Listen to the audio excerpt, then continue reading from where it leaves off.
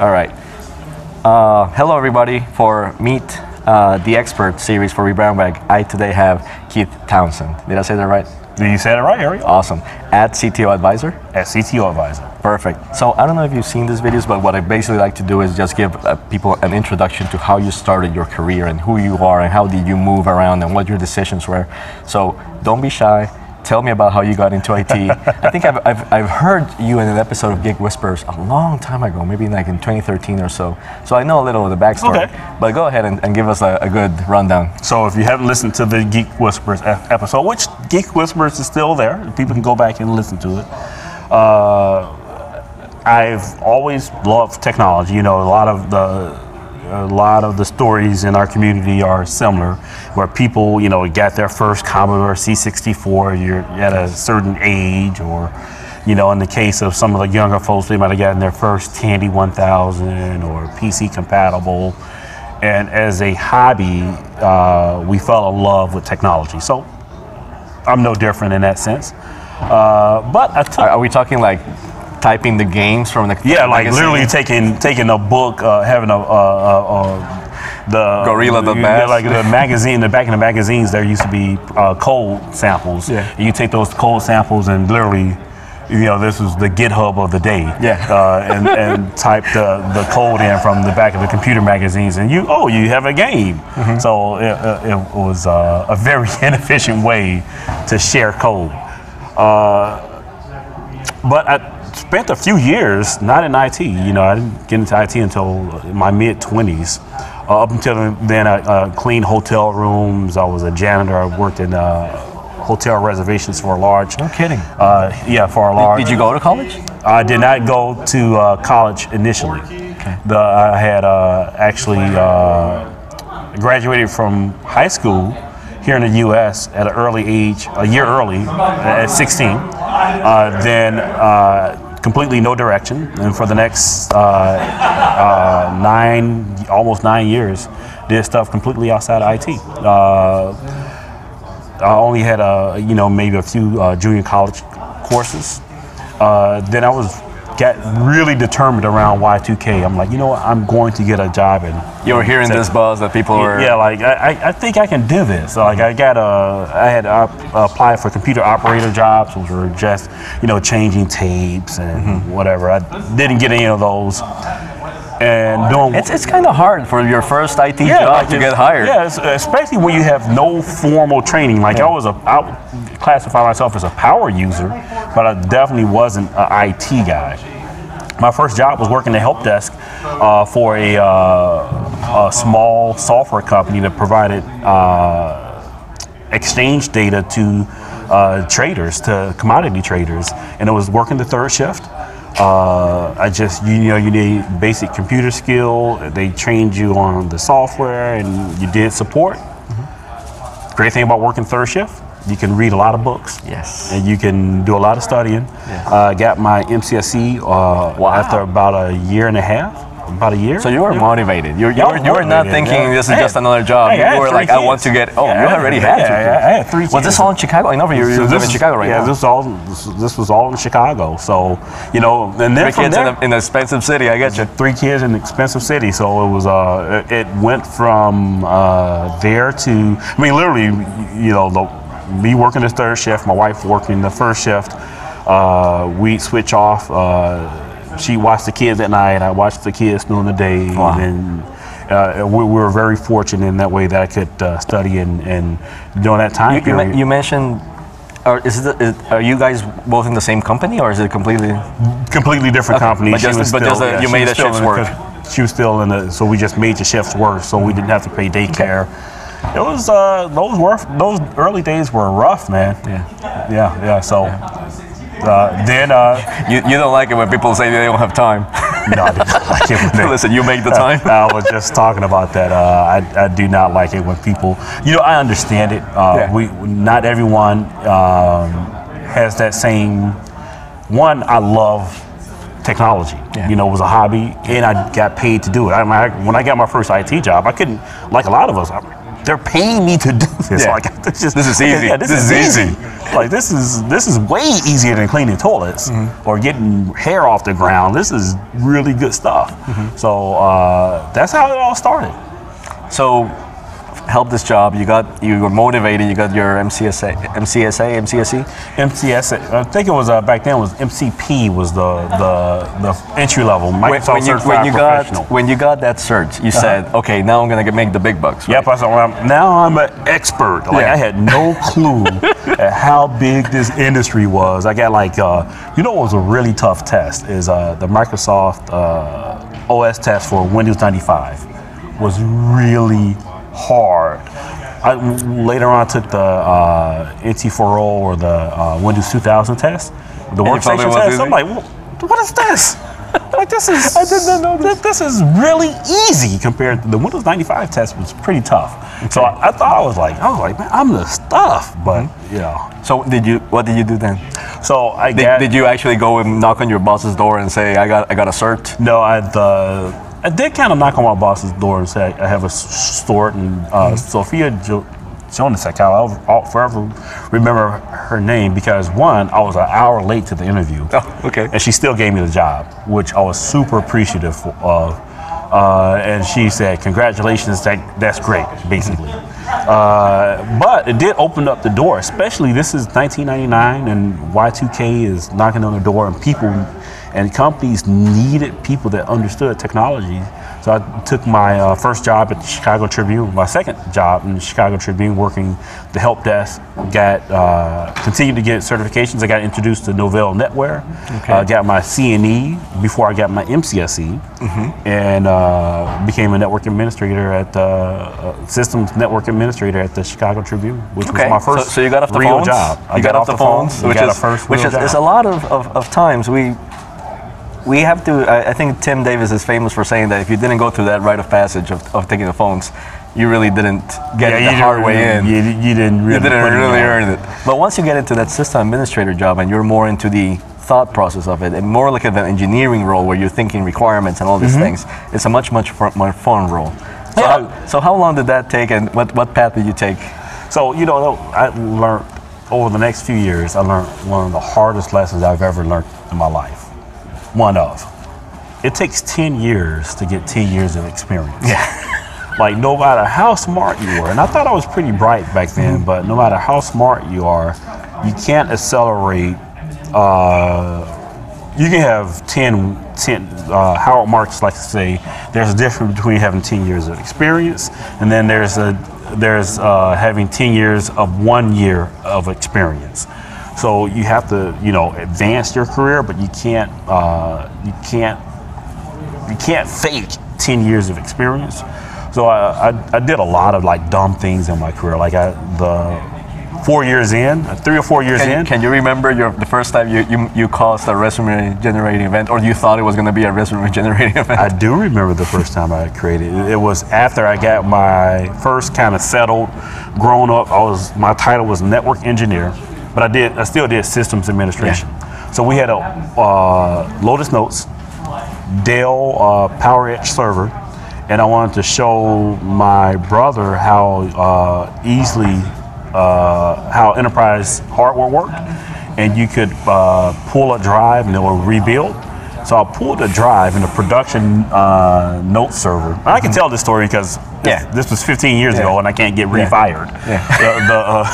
I pulled the drive in the production note server, the production note server, and it was RAID 0. Ooh. Okay, so that's not fair that they fire you for that. I did not get fired because I never told my boss that I pulled the drive. I just said the drive failed. Yeah. And I lied. But the truth is, it was going to happen. In the RAID 0, it was going to happen at some point. So it was either me manually forcing it to happen or at some point it's happening. Yeah. I did not build the server. You were fully expecting RAID 5, RAID 10. I was like, oh, this is a RAID 5. I mean, it was the production. This was the note server that executives use.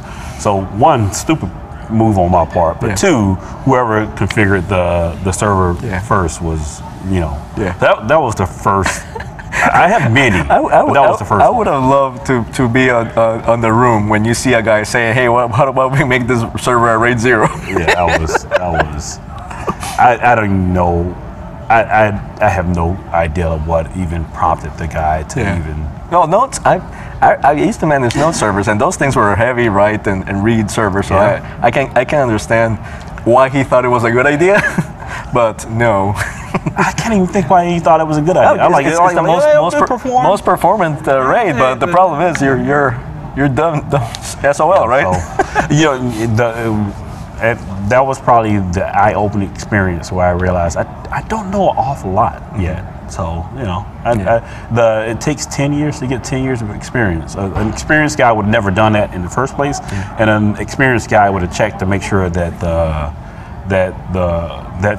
one of the most critical servers in the infrastructure is configured correctly. Yeah. Well, that happens a lot when someone comes into a role and somebody else kind of shows them, which is a lot how sysadmins learn. They sit down with the guy and they kind of explain, and here you go, and you have to assume a lot of things sometimes. And then not even that, my wife always found it interesting that one of the things we don't have, you do vBrownBag, which is great. It's this formalized group of, you can find mentors in the vBrownBag community, you can do a lot, but there's not a lot of that in our industry. So when you take a new job, my wife was like, "Oh, what's the training for the job?" There's no no training. You'll be lucky if there's documentation. There may be some documentation, but there is no training. Training is you start doing things. Training is that they actually create a VLAN and you go create a VLAN. So you mentioned 10 years system and network administration. What was the next step? So the next step was actually the recession hit. That is a great point of, I had been taking classes up to this point to get my degree because I had gaps in my capability. Then as a minority, I had gotten advice that I really need to get a degree if I want to go further in technology. So I had, it was the perfect storm of things. I lost I got laid off from the job that I was on. Actually, the company folded, so it's not even laid off, it was just no job. I had just graduated from college. I had some personal stuff going on. My dad had just passed away, and I was unemployed for like 10 months. And I've never considered moving outside of Chicago, because who would want to move outside of Chicago? It's awesome. And I got a job offer to go work at Lockheed Martin as a systems engineer, and eventually as a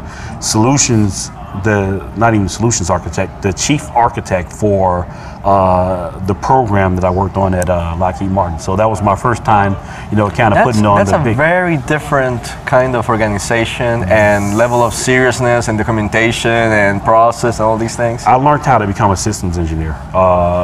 You graduate. You definitely graduate. It's a bar above. The one thing that Lockheed Martin taught me how to do is how to be an engineer proper. Like, they don't see, Lockheed didn't see if they gave you the systems engineer title, they didn't see a difference between the discipline of IT systems engineering and avionics systems engineering. It was the same. You took the same approach to problem solving. That's super cool. Yeah, it was super challenging, but super cool at the same time. Yeah. Okay. So you were this architect level person. Mm-hmm. Fast forward, when did CTO advisor come in? Because that has to be the best handle, the Twitter handle ever. So I get, so when you get moved into an architecture role in Lockheed Martin, it's not a systems engineer role. You kind of get this proper delineation. Lockheed Martin, we both work for VMware, and VMware is an engineering culture. Mm-hmm. So we have titles like senior staff engineer or principal engineer, which is a very high career level. Lockheed Martin had the same thing. So if you took the architecture route versus the engineer route, two very divergent paths. Architects were more like project managers, framework, responsible for the final outcome over 5 years. Exactly. So what actually happens though is that your technical skill unless you just have a passion for doing technology as a hobby, your job takes you away from the technology per se. So I found myself, a little less technical, and what compounded it is PwC came knocking at my door. At PricewaterhouseCoopers, I became a management consultant, which is definitely not technology. Yeah. It's looking Now, at management consultant talking to managers, people managers, or was it also technology related? so it's Still in the IT org, let's say that way. So it can be an IT org, but typical project that difference. I think it's important to highlight the difference between projects you get from like a VAR versus a management consulting firm. A VAR would say, okay, we're going to deploy SAP, so we need people on the ground to stand up servers, to provide infrastructure, to install apps, to write applications, etc. So that that's tremendous deep technical skill. PwC, the types of challenges we would get would be, hey, we were breached. We're a Fortune 500 credit card processor. We're breached. The card brands are telling us if we don't pass our next audit, that they're going to take away our accreditation and we'll be out of business. Fix it. Okay. Come to my company and fix it. Come to my company and fix it. So that's that's technology, that's processes. It's understanding the audits. It's negotiating with the auditors. Yes, a lot. It is a lot. So that was the world I was. So there was definitely a technology component. So you know PCI DSS real well. Yeah. Yes, I do. I actually do. Unfortunately, I do. Yes. So it was those types of problems. We're big Fortune 100, 200 pharmaceutical medicine enterprise, and we're splitting into 2 Fortune 200 companies. Come help us separate our IT operations. Yes. So those types of in my challenges. previous role, we were acquired. We had to pass PCI DSS. PCI DSS was one of the few things that actually made money be spent in the company. And we will also get consultants that would say, this is how you want to organize your IT. And I do get that side.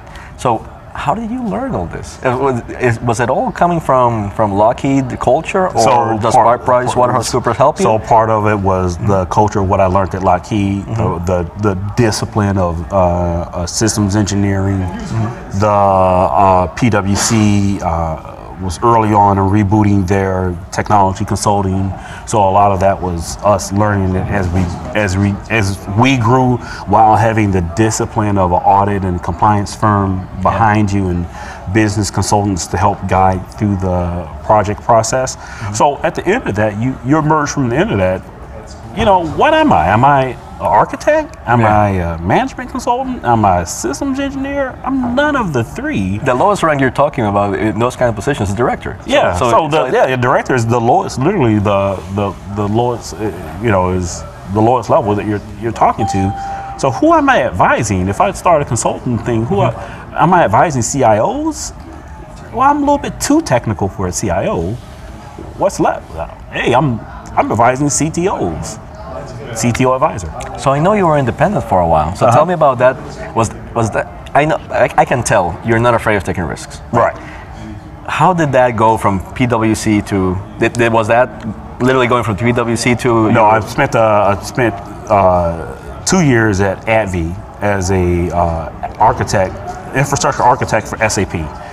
That title, you can use that title loosely in both senses, because I'm no longer deep technically in infrastructure technology. I'm also not deep in SAP, but I have these business skills that give me the capability. And that's the thing with ERPs, is that you have to understand the business so well to actually implement it properly. Exactly. So my internal clients were the VP of business services, et cetera, et cetera. So I was basically a liaison between the business and the technology group, but I was embedded in the technology group. Did that for a couple of years, and frankly got bored. After the first year and a half of where I did the heavy lifting and transforming SAP for that environment, super fun. But it's enterprise technology. You work for a customer side, it goes in cycles. You spend a year and a half working really, really hard, and then you spend maybe the next year or two keeping the lights on. not completely interesting. So me and my wife talked, and I said, you know what? I always wanted to do this management consulting thing on my own. This seems like a pretty time in life to give it a shot. Yeah. So CTO Advisor, the company, was born. And I know that when I first heard of you, I think it was because of Whispers and these things, but I immediately found that you had a lot of blogs and video production. Like you embraced the social media early on when you started your company. Right. So tell me about that strategy. So I love content. I love consuming content. I love creating content. You know, you do vBrownBag, so you know how important that content is for people in their careers. Just how, you know, the hours from when I was a kid and I took the code snippets out the book and typed them manually into the computer. I appreciate the people who took the time to write the code for the book. And I wanted to give back. So the initial, you know, I was virtualized geek at first. Yes. So the initial idea was, you know, virtualized geek. I'll just like content like everybody else creates. So let's dial back into that a little bit. Did you start saying, I want to become a blogger? So this is really interesting. I never said I wanted to. Because this initial part of feeling out the world and the universe and figuring out what works and where you want to go. So I found that while I enjoy the results of writing, I didn't like writing. Wasn't very good at it. But I also found the side effect that blogging opened up a lot of doors from a career perspective. Like a lot of conversations. Like every job that I had from Lockheed Martin to now was supported by the fact that I was a blogger. Like I would not have gotten any of those jobs unless I blogged, which was funny. So when did you start blogging? 2012, I think, 2011, 2012. So this was after Lockheed Martin. What really got me to thinking about the business aspect of it is that people who I really looked up to at the time and still do, I didn't know them at the time. Howard Marks, Stephen Foskett did a podcast with John Troyer on the VMware Communities podcast, and they talked about what it would take to become like a professional influencer. How do you become Howard Marks? This is the evangelist era. Yeah, this is the evangelist era. And you know, from that time, this was maybe in 2013. Yeah. And I thought, like, man, I would really love to do like this for a living, but I just don't want to work for a vendor. And I spent the next 4 years trying to figure out the formula, like how do I do that? And what I thought with the CTO Advisor is that if I start a management consulting firm, which all of them fail because you can't do individual management consulting, it just doesn't work unless you have a really tight integration. So I said, you know, what if I did a content management business that was also a management consulting firm? So I have two different sources of revenue. So I have a much larger, in my mind, chance of succeeding. When the management consulting thing was lacking, the content management would basically sell, for lack of a better term, sell my influence to vendors. Yeah, and one thing that I remember from when I first heard you as the CTO Advisor, I was like, okay, let me go check what he does. What's his credentials, right? Obviously, CTO Advisor is a very coveted name, right? Yes. So I went in there and I started looking at your content and I started looking at a lot of the things you were pointing out, and I said, like, oh, he does know his stuff. So it's very important that people were able to check your background, right? You know, I was. Are you going to do the panel lunchtime? I will do the panel after I finish talking to Ariel on video, though. But thanks a lot, Mark. Just making sure. Okay. that was people took it a certain way when I changed my name to from Virtualized Geek to CTO Advisor. They were like, really? Really? But to your point, you know, once you get the Lockheed Martin label behind, you get the Lockheed Martin brand behind you, you get the PwC brand behind you, you know, you can't really And then to your point, you put out the content. It's not read as much as the Virtualized Geek. Like Virtualized Geek, the site is still up, and it still kicks the butt out of the CTO Advisor from a page view perspective. But the CTO Advisor stuff really gets a lot of high level attention. Yeah, well, and it's also a thing where I remember anything that was being talked about in the community, you'll make a video. I remember seeing a video from you for the imposter syndrome, for example. Yeah. So having that person that was out there, putting themselves out there and giving all this, their thoughts on this, was when I said, I totally get what this guy's doing. I totally get that he's building his own brand, but he's also helping the community. It's a win-win situation. I love those. It's been a win-win situation. We're here at the Cincinnati VMUG. We're both VMware employees. You spoke. I don't have a speaking engagement here. You do now at lunch. Yeah. Evidently I do now at lunch. But I came here because I love the community. When I give back to the community gives back to me. So it's a great relationship.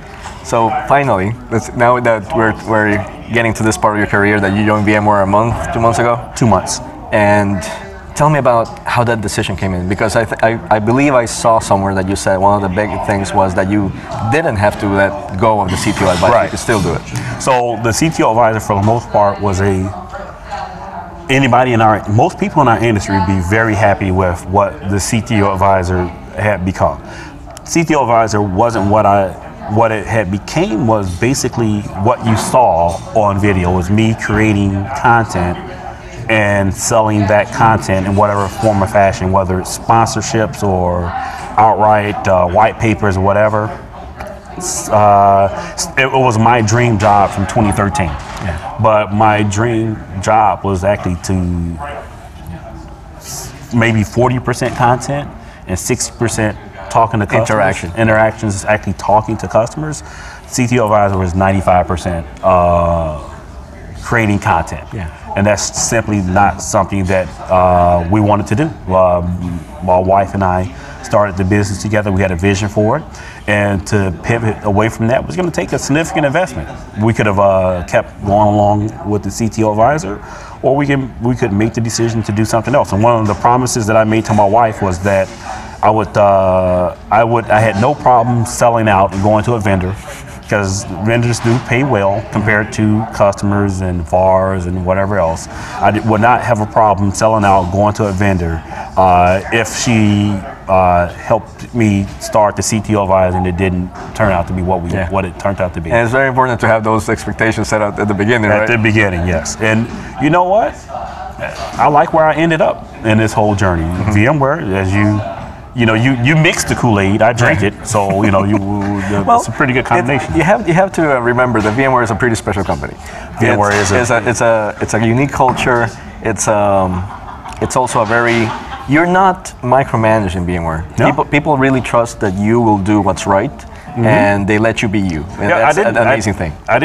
Hopefully I won't get in trouble with it, but I don't think I will. I didn't tell my manager I was coming down from Chicago to Cincinnati today to do. By the way, my manager approves. Completely says, I'm only used 60% in my current role, hoping that it goes to 100. But he said, if you want to go one day and do it, and they're literally VMUG is paying me for me to be here, it's not VMware. Go ahead. This is what we do. This is how we represent our company. Yeah, I'll 100% transparency. I pay for my flight down, but I'll do a couple of expenses for like cabs or whatever because there is value. There's absolutely value to VMware to this. So, but that's the culture. Yeah. And that's okay. Yeah. What I also explain a lot to people when they ask me why are you like so happy to go to VMUG and stuff, and I always say, listen, number one, I was a VMUG leader. I know how tough it is on the other side to get these events going, and I always know that I really appreciate it when someone comes and helps and makes the event better. And second, VMUGs are really the gateway for a lot of first-time administrators to get into the bigger and nicest parts of the community. Yes. So this is our premier event, especially UserCons. Yeah. Yeah. All right, Keith. I've had a lot of fun here about your trajectory. I think I've met you quite a lot more than I had before.